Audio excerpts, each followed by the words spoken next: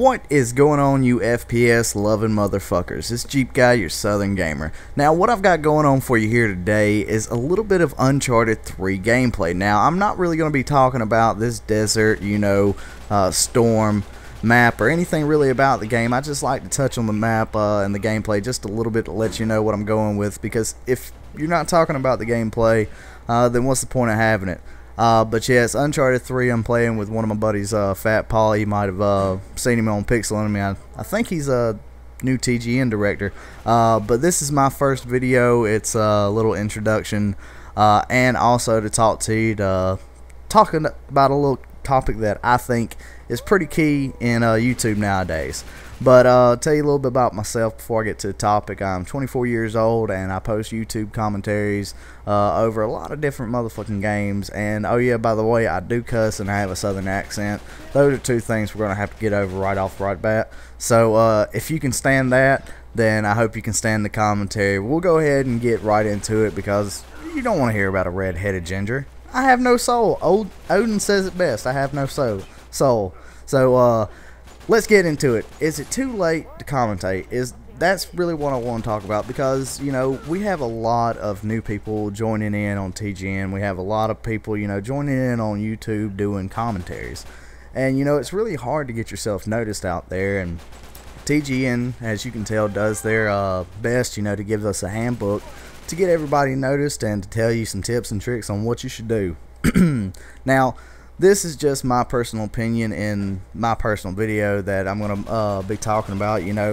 Is it too late to commentate? And the answer to the question to me is no. It's never too late to commentate, because honestly, yeah, there may be, a lot of supply and not that much demand right now, but we got some great games coming out, and any experience and any more friends out there that we can make is a great thing. So I mean, if you're watching this and you're kind of on the border of whether or not you want to commentate, just think about it.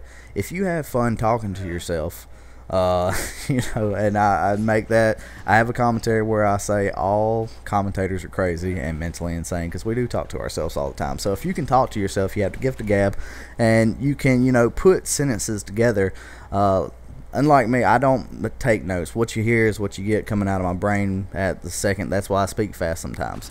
If you can put sentences together, you have fun talking to yourself, you have fun playing video games, that's key number one. You're sociable, you can make people laugh, then by all means, come on and do this shit. But if you're in here to make money, get the fuck out, because honestly, your shit's not gonna last. You're gonna lose hope after not making money for so long and not getting a partnership, and you're gonna, oh my god, this is so terrible, I can't believe this is not working for me.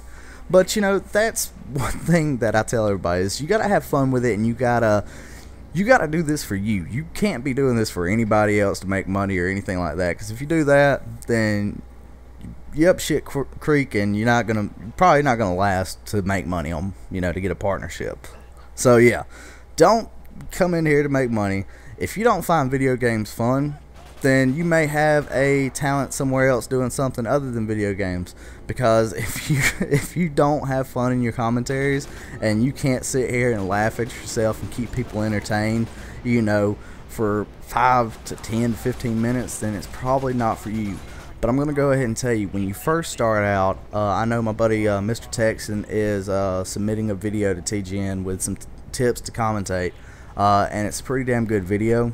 So if it's up when you see this, definitely check it out, or keep an eye out for it, because it gives you some great tips and some tricks, and it gives you some ideas on what it means to be a commentator, and to how to progress your skills as a commentator. So thank you so much for checking out the video.